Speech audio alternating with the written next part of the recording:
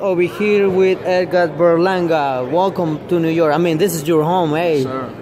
But I know you were in Florida. How was the training camp over there? What can you describe of that? It's beautiful, man. I like to get away, from my city, from the people. Not that I don't like my people, but I love my people. But it's good to get away and stay focused. And I'm in the suburbs, man. I'm where there's a whole bunch of cows, horses, and chickens running around and stuff. So that's the type of environment I need to be in to prepare for a fight. Is it almost kind of similar like Puerto Rico? Because I know you've been in Puerto Rico before, so is this type of environment helping you in order to get you, something strength and conditioning in order that... Oh, of course, the weather's beautiful. We could see it. You guys see it, Edgar Berlanga, now he changed. I'm sorry to cut you up a look. Florida, man, the weather's is good all year round, man, so that's the beauty of it, as far as being over there and training over there, you're more focused and everything, as far as training and, staying away from the girls, and, just focus, man, that's about it. Just focus, I remember when I used to, watch your first fights and you basically performing over here in New York. Now you're moving, in the different places. How you feel now that, in every place that you, step into the ring, people comes and support you? Oh, man, it's a blessing, and the more wins I get, the more knockouts I get, the more fans and the more people I bring in and fill up them seats, Hopefully one day I could be able to fill out the Madison Square Garden, the big house, in my hometown in New York.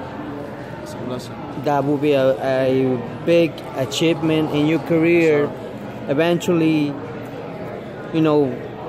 you always brings a good action, but for some reason, I don't know if it is the opponent or is that because you are too good in order that the fight sometimes end early. Yes, how do you feel that, always perform in that particular, show that every time that we seen you, a night is always, a short night? No, man, I don't really focus on that, man. As far as, like I said, getting the first round knockout, I let it come, If I got to go into the second, third round, I'm ready for it, But it's just so happened that every time I step in, every time I touch somebody, they're going, But I mean, it's cool, man. It's you don't get paid overtime, Yeah, and now you're saying paying overtime and everything. I know. I'm gonna talk about this that just recently popped up, news. Miller. They found him, with certain things like, I would say, asteroids. Yeah. As an athlete that you are, how important in your career is not to step in those, kind of, like a spot that probably, they would point in you and they say, oh, you're a cheater. I'm not trying to say that Big Baby Miller is a cheater. Yeah. Maybe for some medication that he took, probably something happened. We don't know yet. Eventually something is going to come out, more news later. But how important for you is always to keep yourself, clean and fight the way that you do. It's very important, man. It's the most important thing, especially in the sport of boxing. When you fight at that level, when you're at that stage, at fighting for millions of dollars, and the anticipation for that fight was big, I'm a real good friend with Joel, and I wish him all my luck, man, and I hope everything, goes well for him, man, and the fight continues and he can still make his money. Yeah, he's the people champs over here from New York. I heard that news, yesterday, and I was like, wow. I'll be like, hopefully, something, because, eventually sometimes, you get sick, right? Sure. Sometimes people know. That's why I'm trying to explain people. Sometimes people don't know when you are sick and probably you're not supposed to take, any medication, and then boom, something comes out, in your blood. So for people that probably, sometimes criticize, quickly, they don't know, what it is. What's the problem? So we just hope that, eventually something comes clearing, in his career, and let's get, this fight. I wish my man all the best, man, and I hope that he gets that fight. He's from Brooklyn, New York. He's from my hometown, man.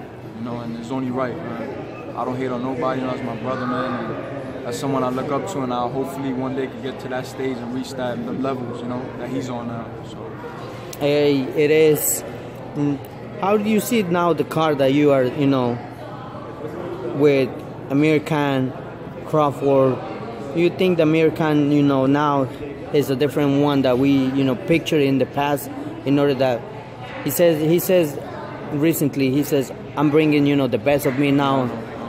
So what do you think of, you know, Amir Khan now in Crawford? Every fighter could say something, you know, is at the end of the day, when you step in that ring, it shows, you know. You could talk all the talk you want, man, but at the end of the day, when you step in that ring, everything shows, you know. And at the end of the day, you know, he's older, you know, he's been through wars with the greats, you know, and I feel like it's taking a toll on his body, you know. And you got a guy like Terence Crawford coming up, you know, and undisputed world champ, whatever, and, you know, one of the best pound-for-pound fighters out there, you know. So it's only right that Terence Crawford goes out there and takes the win, you know.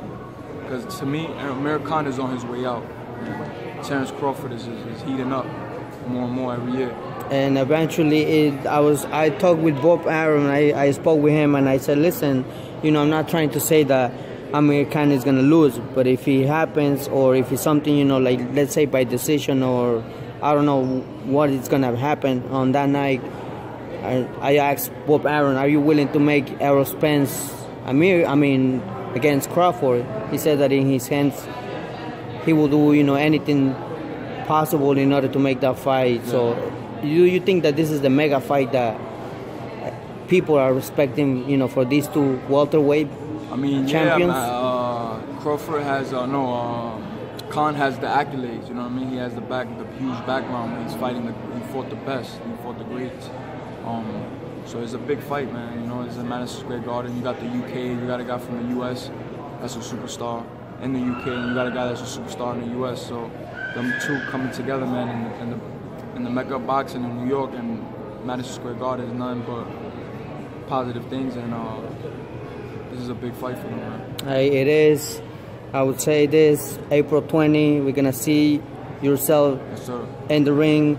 We're gonna see, you know, Christopher Pitufo Diaz, Felix Verdejo, and I could go with the list, you know, more and more, but I want yourself to invite people, and also if you have, you know, tickets, remind them where they can get them. Yes, sir. Right now, tickets are sold out. We're not selling no more tickets. Well, you can either get tickets at the box office, or you can get it on Ticketmaster.com. That's about it, man. I'm ready 100%, man. Edgar Berlanga, the chosen one. Let's stay tuned on more, you know, details that he probably is gonna post it, you know, soon, and everything that he will do in order to bring the best fights that he always performed. Edgar Berlanga, thank you for everything. Wishing you nothing but the best. Be safe. Okay.